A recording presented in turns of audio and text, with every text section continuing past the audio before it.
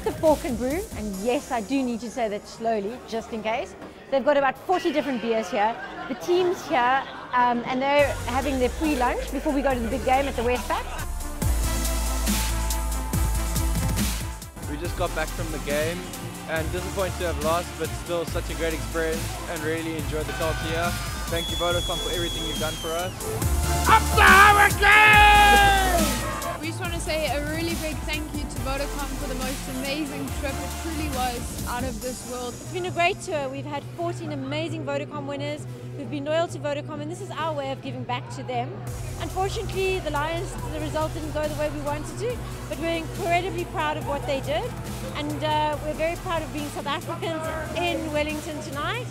And thanks to everybody who supported us throughout the season. See you next season.